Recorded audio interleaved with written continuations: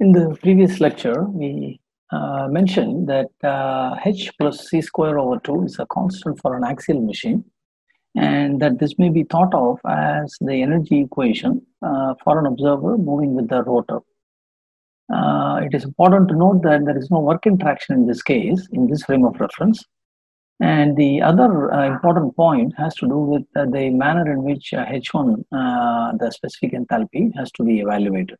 It must be borne in mind that H1 is the static enthalpy, and hence it is frame independent. So it may be evaluated in the moving frame of reference in the same manner as it is evaluated in a stationary frame of reference. So that is a very important point to keep in mind. The two or the most important fact that comes out of this is for an axial machine that h plus c square over 2 is a constant, and this has very important consequences in the actual design and working of an axial machine, as we will see in a short while. Now, the SFE applied to the rotor led to an expression that looked like this. So if you look at the terms inside the square bracket, it can be seen that there are basically two effects that cause work transfer to the rotor, whether it is power produced by the rotor or power being supplied to the rotor. There is a change in enthalpy and there is a change in specific kinetic energy. So change in specific enthalpy and change in specific kinetic energy of the fluid. So these two effects cause the work transfer to the rotor. Now this naturally leads to the definition of a very important performance parameter of a turbo machine, namely the degree of reaction. Simply put, the degree of reaction is a quantity that signifies how much the enthalpy change contributes to the term in the square bracket. Notice that the term in the square bracket is nothing but H01 minus H02. So the degree of reaction basically quantifies how much the change in specific enthalpy contributes to the change in stagnation enthalpy. So you can see the definition of the degree of reaction R here, H1 minus H2 divided by H01 minus H02. So it is clear from SFE applied to the rotor that a given amount of work transfer can be accomplished either through a change in specific enthalpy or a change in specific kinetic energy or both. Now, for an axial machine, since h plus c square over 2 is a constant, in addition, any change in specific enthalpy necessarily leads to a change in relative velocity also. So if we combine this with the earlier statement, then we can say that a given amount of work transfer can be accomplished through a change in relative velocity or absolute velocity or both. That is the insight that we gain from the application of SFE to the rotor and the definition of the degree of reaction. Okay. Notice that degree of reaction can vary between 0 and 1. For instance, if the degree of reaction is 0, then there is no change in specific enthalpy across the rotor, and such machines are usually called as zero reaction or impulse machine. Okay? Now, if the working fluid is compressible, then R equal to 0 simply implies that the static enthalpy or specific enthalpy remains constant across the rotor. Now, in the case of an incompressible working fluid, such as water, it follows from the definition of specific enthalpy that a change in specific enthalpy is equivalent to a change in pressure. Okay? So, if the change in specific enthalpy is 0 across the rotor, then it implies for an incompressible fluid that the pressure remains constant across the rotor. The Pelton wheel that we saw earlier is an example of such an impulse rotor where the pressure remains constant.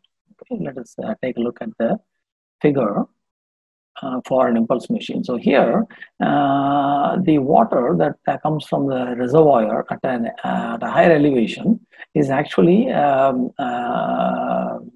accelerated to a high velocity in the nozzle, And when it comes out of the nozzle, the water comes out at atmospheric pressure, and the air inside the casing is also at atmospheric pressure. So the entire turbine operates at constant pressure, and hence it's an impulse machine.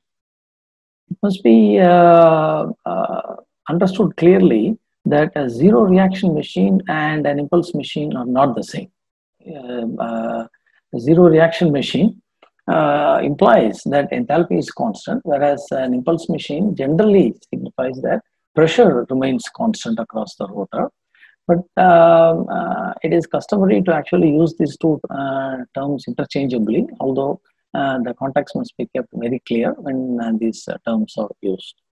Let us now revisit the equation relating pressure change across the rotor and change in the flow properties along a streamline. So this is captured in this expression, which states that any change in the pressure along a streamline is due to change in u square over 2 and change in c square over 2. So this term captures a centrifugal effect, and this term captures deceleration or acceleration of the fluid in the blade passage. Okay? Now, let us look at this expression for the two machines that we have seen so far, namely the radial machine. It may be recalled that we looked at both the radial and axial machines in the introductory part of the series.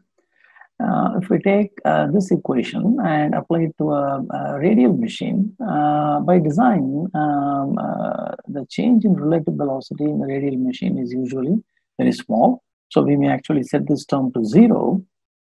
So it then becomes clear that the pressure change in the impeller of radial machine is due to centrifugal action only.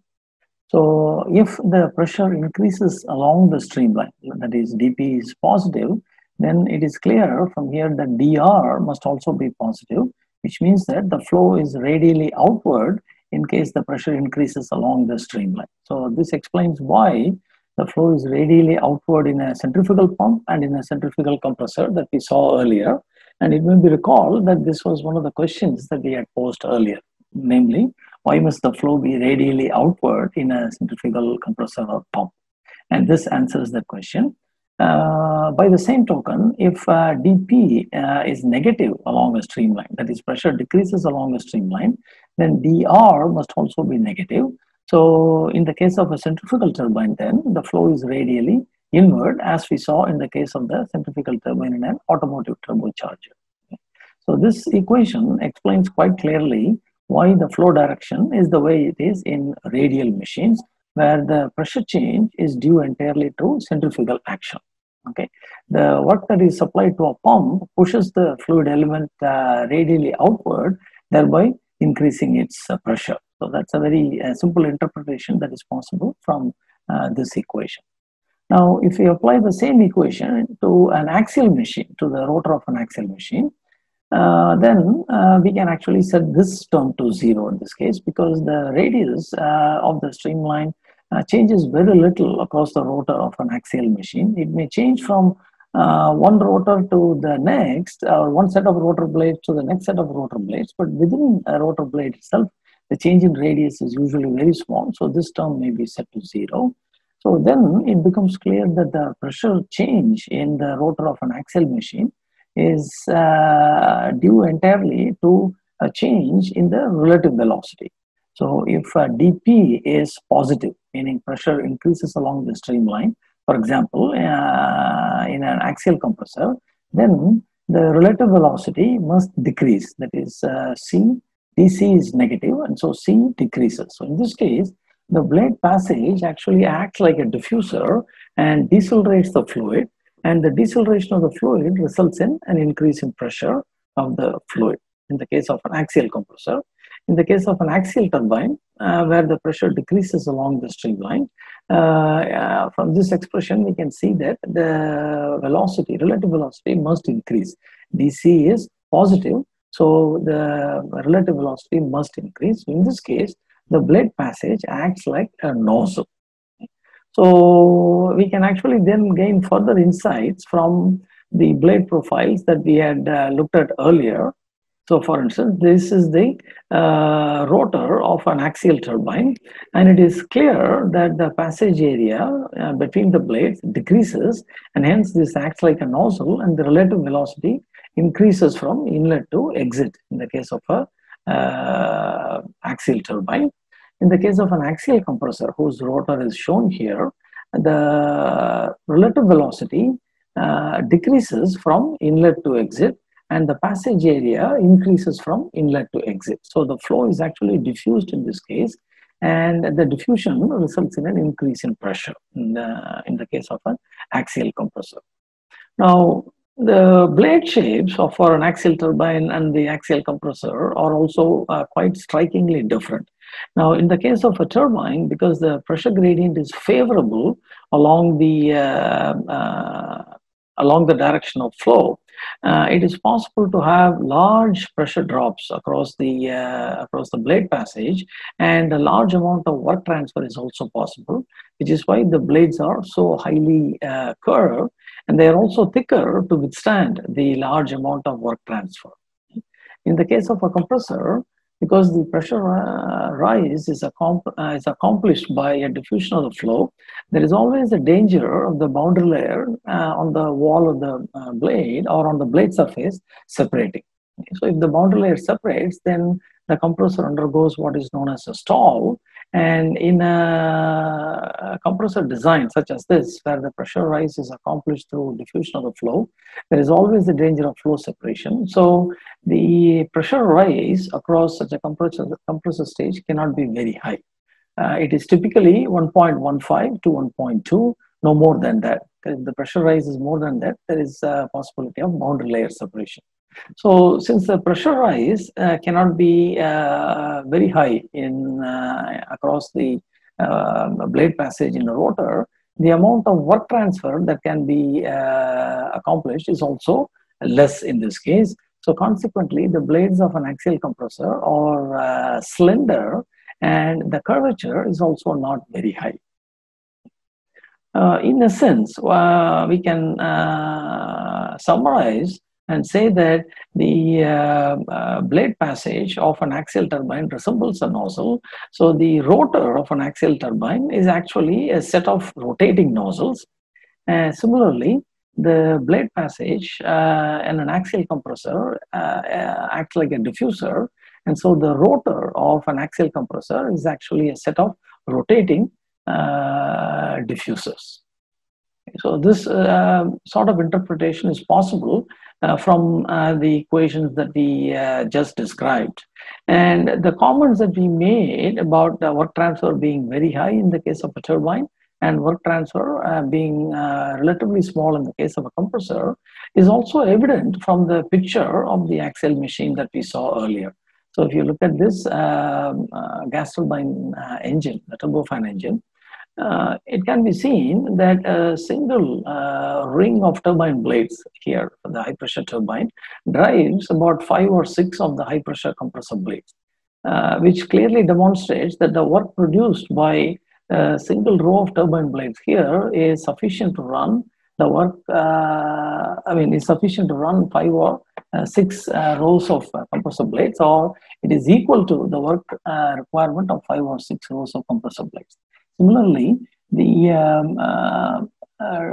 2 rows or even 1 row of the intermediate pressure turbine here is sufficient to run about 7 or 8 stages of the intermediate pressure compressor. So the work requirement of 7 or 8 stages of the intermediate pressure compressor can be met by just 1 or 2 rows of intermediate pressure turbine blades. So it is clear this is possible because the work transfer per turbine blade passage can be very high because of the favorable pressure gradient across these blade passages when compared to the adverse pressure gradient across the blade passages of the axial flow compressor. Although the process of diffusion that is utilized in an axial flow compressor is through diffusion, and it is not really good from a fluid mechanic perspective owing to the dangers of flow separation. It is still much preferred design and widely used when compared to centrifugal machines. So the pressure rise in the axial machine is due to diffusion of the flow, which, as we said, is always accompanied by a danger of flow separation. Whereas the pressure rise in the case of a centrifugal compressor is accomplished through centrifugal action, and because the relative velocity remains constant across the impeller, there is no danger of flow separation here. Nevertheless, the axial flow compressor is used quite extensively in many installations because there are other advantages to this design which offset the disadvantage that we have just mentioned.